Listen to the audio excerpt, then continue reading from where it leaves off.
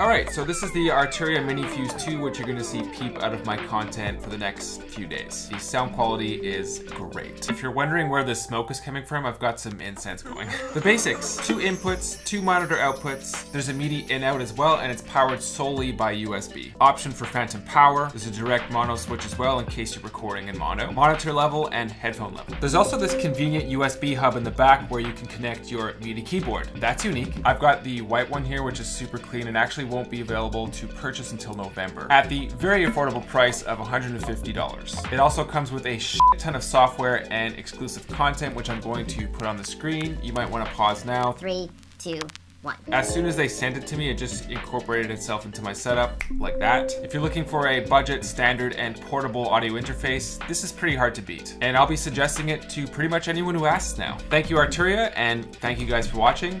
See you soon.